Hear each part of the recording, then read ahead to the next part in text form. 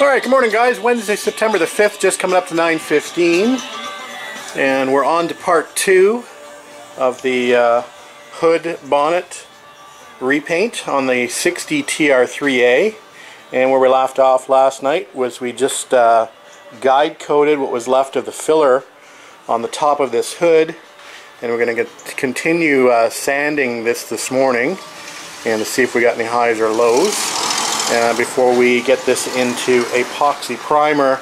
Hopefully by the end of today this should be an epoxy primer, but we'll see how things go and we'll see what crops up along the way.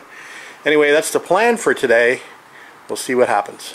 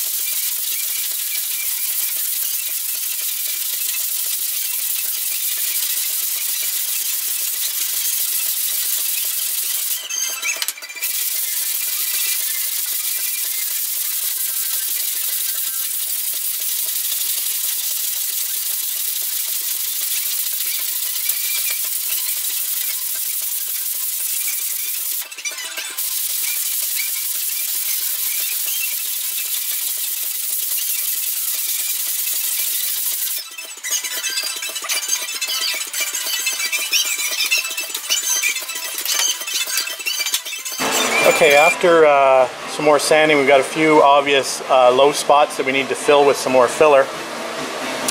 One being here, shown by the guide coat. One being here. One being here. And I've got a few little pits that I need to fill here and there. A few here.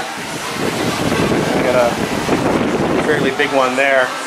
So we'll just do a little scratch over the top of that. So we're going to break out the filler and add a little height to those areas, and then we'll continue sanding. Okay, we've added that second spot of filler and sanded it down a bit. We've added another stage of guide coat, and we're going to step down to 220 grit sandpaper on the long block, and hopefully this will be the final block out, but we'll come back and take a look when it's done.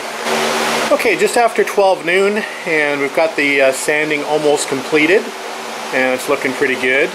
So a few little areas to touch up, but not too bad. I think I'm going to take this opportunity to go and buy my clear coat and to buy my high build primer while I still can. I've got probably about an hour return trip to go to the body shop store, so I'm probably going to do that now.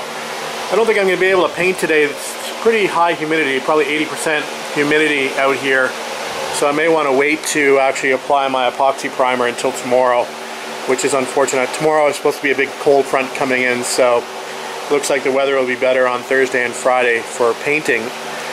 If not a little bit too cool, it's supposed to drop down to about a high of 70 degrees Fahrenheit, but low humidity, so it should be just about right.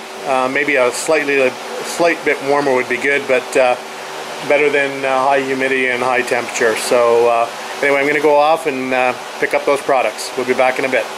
Alright guys, just coming up to 8 p.m. on Wednesday night. Unfortunately, I haven't been out here for most of the day. I did go on my product run to the parts store, and then when I came back home it was just too freaking hot to be out here, so I've stayed inside most of the day doing other things, and just finally got out here to Add a little extra scratch coat to the corners here with a little bit low still, so just letting that set up, and we're going to do a little bit more sanding.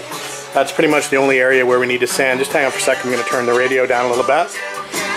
Sorry to the Eagles. Anyway, so yeah, we're getting there. But let me show you the product I got.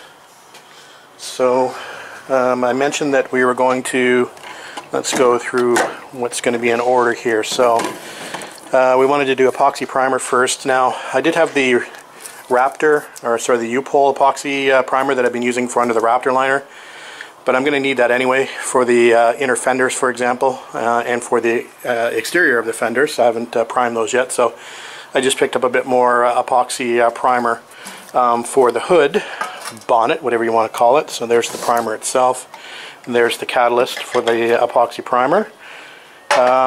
Then we are going to top coat that with some polyester primer. I've used Featherfield G2 in the past, so this is a good product made by Evercoat. So that'll be the top coat for the epoxy primer, and then we'll sand that down to probably about 400 to 600 grit wet.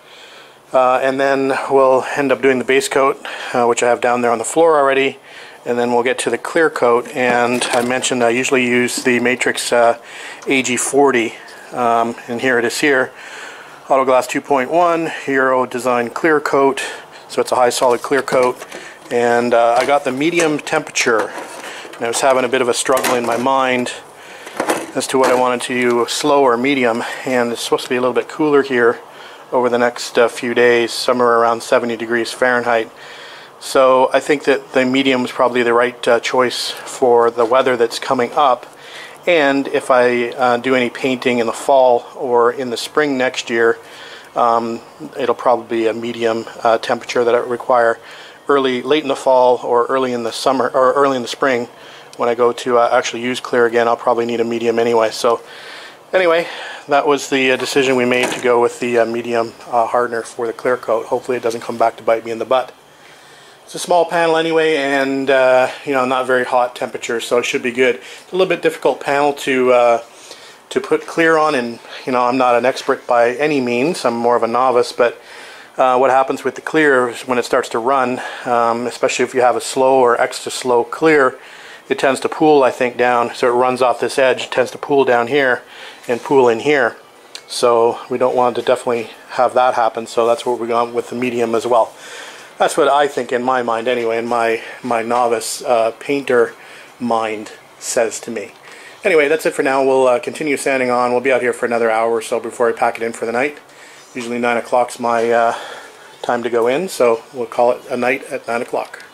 Well, good morning guys. It's Thursday now, and we're just getting ready to put the bonnet slash hood into epoxy primer.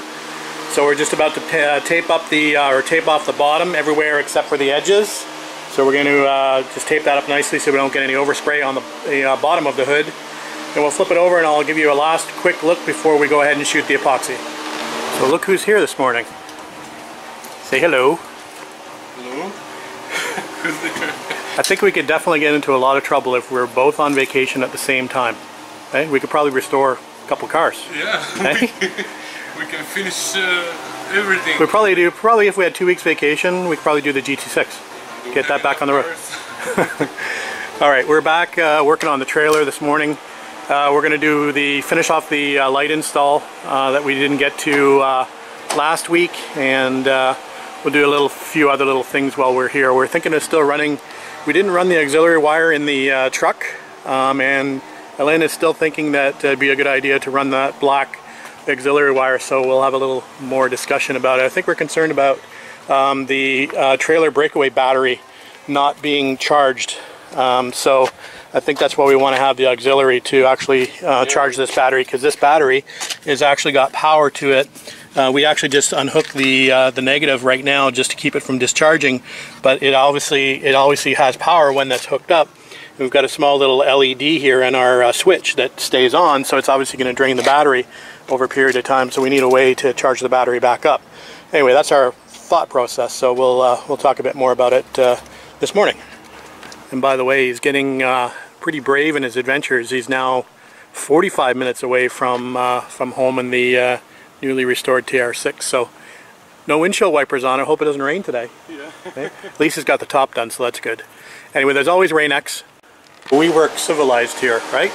Okay, so we can't start working without a fresh baked croissant. So there you go. Yeah. Nice buttered croissant. Really delicious, I know that. I tried to trade Elin the masking job versus the wiring job on the lights, but he wouldn't trade me. So anyway, I had to go ahead and mask this myself. Anyway, the bottom is done. We're going to flip it over and we'll prep the surface, get some grease and wax remover on it, make sure it's wiped down 100%, and then we're ready to hit it with epoxy. Okay, here we go. First coat, epoxy primer. All wiped down, tacked off. Got the fans out front.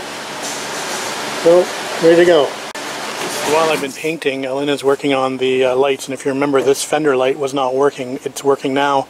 There was a problem inside the fixture itself, so that's now been fixed and works. And we're working on putting the LED lights in the trailer. So what we've had to do here is Elin's fabricated a few little metal brackets.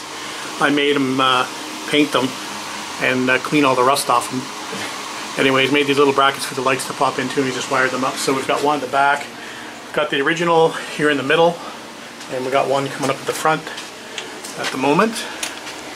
Here's a little bracket, and that just pops up into the bracket. So it's looking good, nice and clean. The good thing is, this one I can just touch my head on, and these ones are nice flush mount. So, and they're quite bright, which is great. There you go. That one works. This one's on a switch, and then we got the one in the back, and we're going to put another LED one here just off to the side to give this one some help if we want to turn this one off, which is probably the fact he doesn't like the fact when we took this bulb down, all the wiring is contained within and it's very close to the bulb, so it looks like even the ground wire had already been sort of partially melted already from the heat from the bulb. So we'll put the LEDs in and probably just keep this guy off. Okay, epoxy is done, and for the most part it went okay. Although I have some issues here. I'm not sure if that's water or whether it's some kind of reaction. It should have been a reaction. The panel was very clean, but anyway, we'll sand that down and see if we can get rid of that. There's 3 coats of epoxy on here, so we've got a little bit here as well. But anyway, it's done, and next part, we'll try to see if we can sand those imperfections out. If not, we'll respray it. Well, 7:40, and if you can believe it, we're still at it. We spent a lot of time on the trailer brakes trying to get them adjusted a bit better. They weren't locking up as firm as they should when we had the controller all the way up to max. So we fixed those. The shoes were way out of adjustment. Like I said, the previous owner had cut the connections, and I'm assuming he also wound the drums back as far as he could once he cut the connections. So anyway, we've adjusted them, took them apart again and adjusted them, and then we found out one of the magnets was a little bit weak, so we did some work on that, and they're working perfectly now. So next job is we're going to put some red lines on the TR6 and see what it looks like. So I've got my red lines stacked up in here, so we'll lend them temporarily and see what the car looks like. Maybe get it to British Car Day with red lines and see how it looks. Okay, the red lines are on. I'm not sure how well you're going to be able to see this because it's pretty dark out. It's about 8 o'clock or so. It definitely has a much bigger improvement over what was on there. So I'm going to put a little bit of air in there. So, and he'll be on his way. Anyway, we'll pull her back in the driveway.